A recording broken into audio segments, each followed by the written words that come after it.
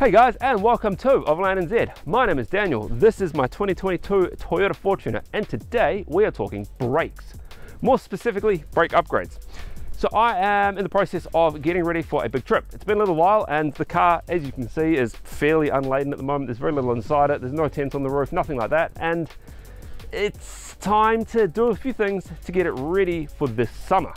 One of these things I've been wanting to do for a while is brakes, and the team at DBA Brakes reached out earlier in the year and said, hey, we've got a whole bunch of new stuff coming to New Zealand. Are you keen on giving it a go? And I was like, well, yeah, super keen. And they were awesome. They're like, look, no catches, nothing like that. Basically, give it a whirl, let us know what you think. And they've given me a couple of sets of pads to try. And I've got a set of really, really nice rotors to go into the car too. So I'm hoping that it makes a bit of a difference to the pedal feel, especially when fully laden. You know, it's fine. But fine is one of those things that you probably don't really want your brakes to be. You want them to be good regardless of how much load you've got on the car. So let's get into it. I'm gonna get it into the shed, which is just over there. We're gonna jack it up, and I'm gonna, well, there's a whole bunch of alpaca poo that I've just parked in, but we're gonna get these wheels off and get these new brakes on and have a bit of a look at them to see how they compare to the factory ones. Let's go.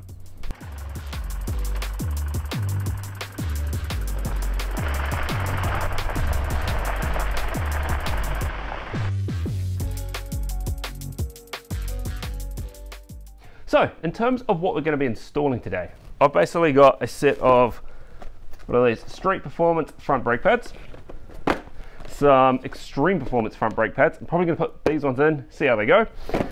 I've got some Street Performance rear pads. I've got two 4000 series brake rotors for the front. These things are huge. They're both the Street series. And I've got two Street series rotors for the back as well. So the rear brakes on Fortuner are quite a lot smaller than the front ones. So obviously, you know, your front ones are the bulk of the work, and that is where the high quality, good components are going to go. And then the back, they're obviously still really high quality and still really good components, but they are just that bit smaller, as they tend to be. So I think we'll start with this front wheel, and we'll have a good look at all of the components as I pull them out of the box. And yeah, I'm just going to caveat this whole thing. Obviously, if you're not confident working on brakes, probably don't. They're not hard, but obviously if you get them wrong, the consequences can be, well, fairly dire. So if you aren't confident, get someone who is to help you, or take it to somebody who knows what they're doing. Just gonna get that in here, get that out of the way. Let's jump into it. The Fortuner up in the sky, and wheel off and go from there.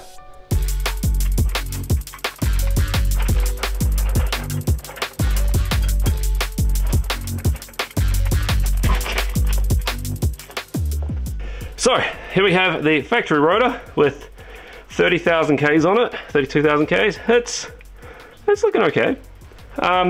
You know, I do use this car, and it does go off road and it goes on the beach, and you know, so it's looking pretty good. Obviously got the factory brake pads. It'll be interesting to see how much meat is left on those. So we're going to take brake pads out and then undo this bolt up here to get the brake hoses loose. Undo the big bolts holding it in. Basically everything pops off, and technically we should just about put the new ones on, new pads in, and we're done hopefully. So yeah, let's start with this front wheel. Alright, so we're 30,000 Ks in, and like looking at these, there's still quite a lot of meat left on them. I'm actually quite impressed. So before I do the bolts for this caliper, I need to get the bolts off for the brake line and find something to hang the caliper up with.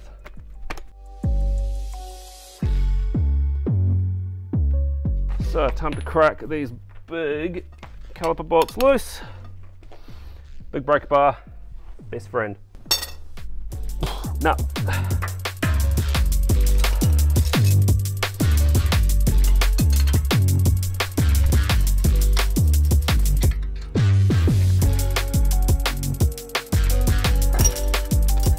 go, and that's the caliper.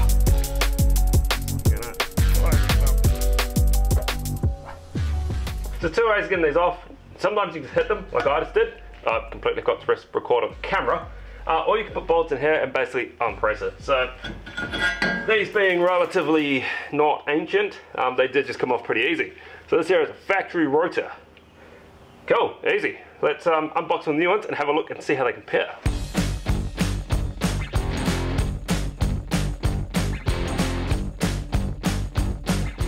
So what's worth before you're installing, just give me a quick spray down with the brake clean, just make sure there's nothing on them. You don't really want to contaminate your new brake pads.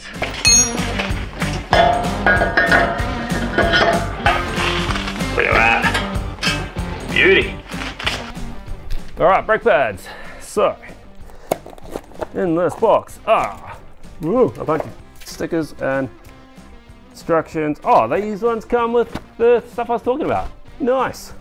So these are the extreme performance brake pads. They're designed for heavy towing, track days, maybe not for this, off-roading, all that sorts of stuff where you put heavy loaded vehicles through their paces. So I think these are going to be what I'm going to use for now. If they end up being too loud, I do have a set of street ones as well, but realistically these should work really, really well. They come pre-fitted with all these anti-squeal pads and everything like that. So I'm going to undo these and try and squeeze them into the caliper. Just be really, really careful squashing those pistons in, and I probably should make sure that the brake reservoir doesn't overflow. Start the process of getting these in. These look cool. I know it's just paint, and I know they're brakes and you can't see them, but they're orange. Like, how cool is that? And start by putting this back over here, and down them, caliper bolts.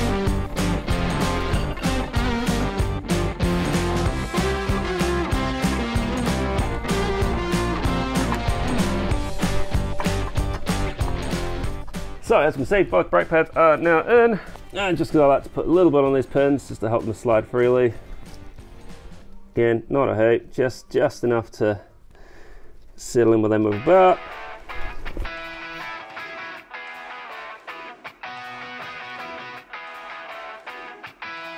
Note yourself, bottom one first. Get that guy in. So just like that, we've got a new front rotor, we've got new front brake pads, and they're all bolted into the factory calipers, as you'd expect. You know, obviously try and not get any oil or anything on these, as oil on your brakes is not really a good thing. So those are done. There's honestly nothing more to do apart from bolt the wheel back on and start jumping around and doing some of the other wheels.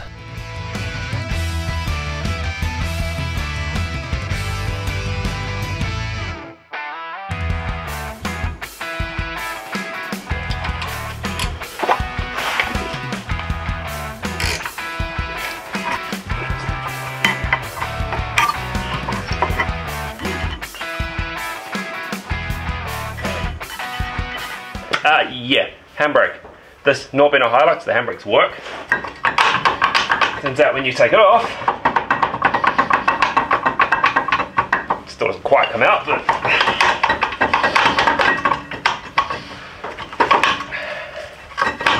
there we go. Take your handbrake off, because it sits inside the rotor there. Easy.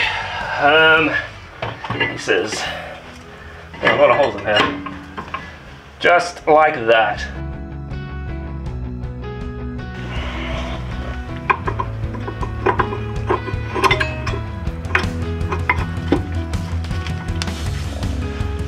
Pads in.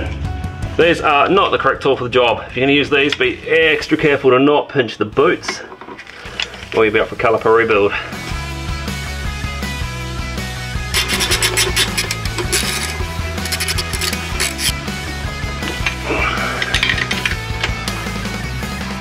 Alrighty, so that is that job done and dusted. So the goal for now, next couple of weeks, I'm just gonna drive around, see how it goes, and basically report back into this video, becoming just after this bit. Future Daniel here. So fast forward about a month or two, I've done just over 5,000 Ks on these new DBA brakes now, and they are mint. I wanted to really test them out before finishing up this video. So I wanted to basically go on a trip fully laden, which this currently is, it weighs a lot, and see how they perform. And I can tell you with a vehicle that's operating very near GVM at the moment, they work awesome. So I've never run aftermarket brakes in the past, I've always just used the factory ones. I can't really describe the difference. It is just amazing. Like, you put your foot down and they bite. You know, they've got high performance pads in the front, so they do make a little bit of noise when they're cold, but I was told that was gonna happen. I haven't found it a problem, even in the depths of winter when I was commuting back and forth. It's about 10, 20 Ks a day, and they were fine for that. Make a little bit of noise for the first few minutes, and then they're warm enough. So yeah, I am absolutely amped. I know that there's been a couple of questions. So why upgrade your brakes? Obviously, you know, the ones that come with the car are decent, but this car weighs a lot more than it did out of the factory, and I've got heavier rubber on it as well, so you have much more chunky tires, the alloys are much stronger, and if I'd go to Steely's, you've got even more unsprung weight and rotational mass. So all of those things combined, aftermarket brakes can sort of make up the difference, I guess, between what it was factory and where you end up with all the mods that you do to it, so that you kind of keep a factory pedal feel. DBA, rotors, pads, drum shoes, all the bits and pieces you could ever need are available from your local retailer. Hit them up, they should have parts for all the different vehicles out there, especially, you know, the very common ones like this. And I really like them. I know that these were given to me, so I realize that my opinion is hard to be unbiased, but this is an upgrade that I would do again, and I am going to do to my Discovery, assuming I can find the parts for it. Like, I'm happy to go out and buy them. I think they are that good. So yeah, worth it. Absolutely worth it. And I just wanted to wait to do the wrap up of this video till I was kind of at a stage where I had really tested them out. Anyway, I'm gonna go enjoy the rest of this beautiful day on this beautiful beach. Catch you later.